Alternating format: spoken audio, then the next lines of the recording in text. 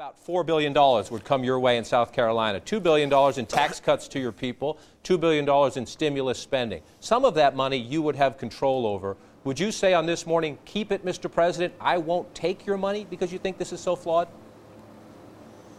I think that ultimately we'll decide that question when we get to it. But the bigger point right now is trying to wake up the American public, as Senator Shelby was doing just a few moments ago, to the fact that if we go down this road, I believe it has disastrous consequences, not just for the economy of South Carolina, but frankly, the economy of the nation. So what should be done, Governor? And as I say that, I want to bring up your state unemployment rate is 9.5%. Here are three counties in your state, Allendale, Marion, and Chester, where the rate is 19.7, 19, 17.3. What, if you don't want the federal government to spend all this money, what about these people out of work? What should be done for them?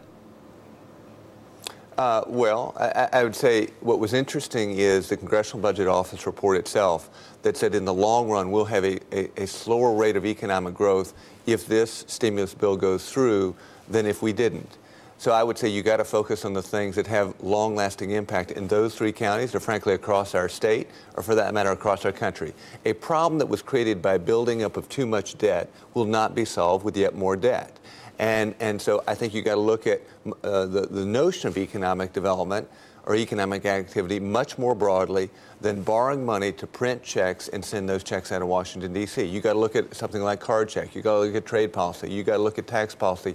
You got to look much more broadly on the foundational setting to economic development. Yeah. Most mayors and most governors, even Republican governors, they might quibble with this provision or that provision, but most mayors and most governors want this money, and they say it's urgent to pass a big stimulus bill. You have said no. Governor Rick Perry of Texas have said no. What makes you right and just about everybody else wrong? I would say a couple of different things. One, we're moving precipitously close to what I would call a savior-based economy. And a savior-based economy sort of is definitional what you see in Russia or Venezuela or Zimbabwe or places like that, where it matters not how good your product is to the consumer, but what your political connection is to those in power. And if you think about the power that's been granted to the Fed or to the Treasury, it has savior-like qualities. Everybody knows that we're in an economic slowdown, but the consideration now is if I can just get my word, if I can be a plaintiff to the right person in Washington, D.C., I can get this thing fixed. That is quite different than a market-based economy where some rise and some fall, but there's a consequence to making a stupid decision. And a lot of people who've made very stupid decisions are being bailed out by the population at large. And one, from an equity standpoint, it really grates them on them. And two, what they know from the annals of history is that these kinds of things don't work. And we can look at other places around the globe, or we can look at examples even in our own country.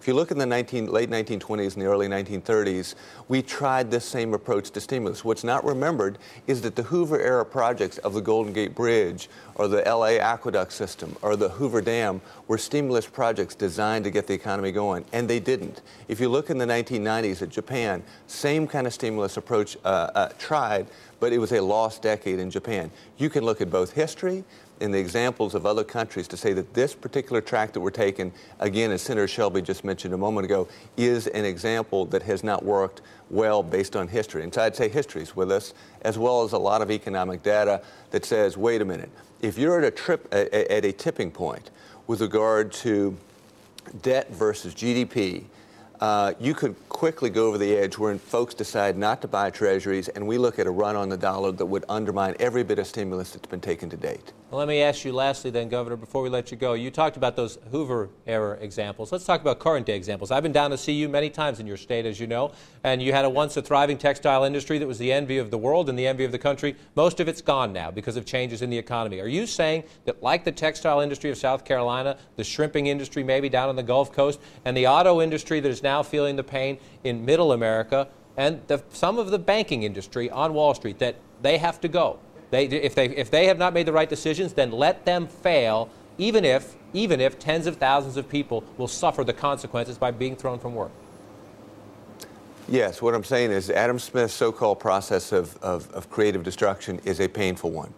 But the choice is a much more painful one, wherein we have a politically driven economy, and people are talking the word nationalization these days when they talk about a number of banks, wherein the same entity that ran operations with Hurricane Katrina down in the Gulf would be the same entity, the federal government, that would be running banking operations across this country or a whole host of other businesses. Given the example that we've seen in Katrina and given the example we've seen a lot of government programs that haven't worked so well, we believe, or I certainly believe with a lot of other taxpayers across my state and across the country, that is not the best approach. Is there pain? Yes. And the real truth that needs to be conveyed to the American public is that debt grew at 3 times GDP, or 3 times the economy over the last 15 years, and we're going to go through a process of deleveraging, and it will be painful.